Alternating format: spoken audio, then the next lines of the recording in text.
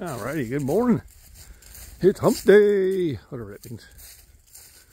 So I'm doing my little daily walk past the old oak tree into the pond. I put a bunch of cat food, cat's not eating out here. Let's see how much of it's left.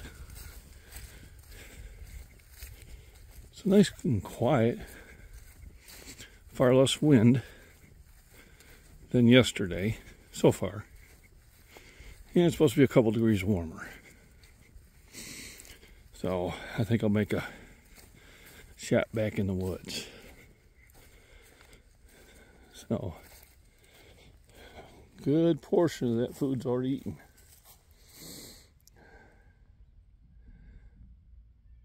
So if I was smart, I'd put the trail cam out here and see what's eating it. Maybe I'll do that today. I can move it probably right there. Give me a good view. I can see what's coming out here and eating now that I'm getting to come out at a normal time. So no tadpoles under the ice. And I'm wondering if that's like every 2 years,